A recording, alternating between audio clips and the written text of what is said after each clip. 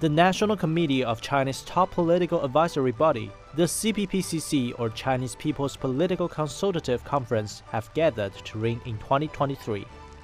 They include senior government leaders, officials from non-CPC parties, the All China Federation of Industry and Commerce, prominent figures without party affiliation, officials of central CPC and government departments, and individuals from various ethnic groups and sectors of society. President Xi Jinping, who is also General Secretary of the CPC Central Committee and Chairman of the Central Military Commission, addressed the gathering.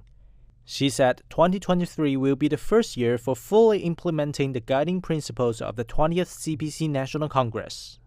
He called for great efforts to lay a sound foundation for realizing China's second centenary goal. He also hailed the achievements made in 2022 in areas such as economy, agriculture, COVID-19 response, the Taiwan issue, and major country diplomacy with Chinese characteristics, as well as significant events like the Beijing Winter Olympics and Paralympics and 25th anniversary of Hong Kong's return. She pointed out that the CPPCC has made contributions to the party and the country in 2022, and called for efforts to continue the United Front strategy and consultative democracy.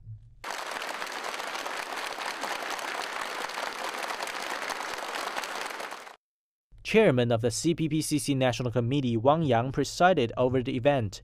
He said efforts should be made to study and grasp the spirit of Xi's speech and give better play to the CPPC's role as a special consultative body. Li Jingyi, CGTN.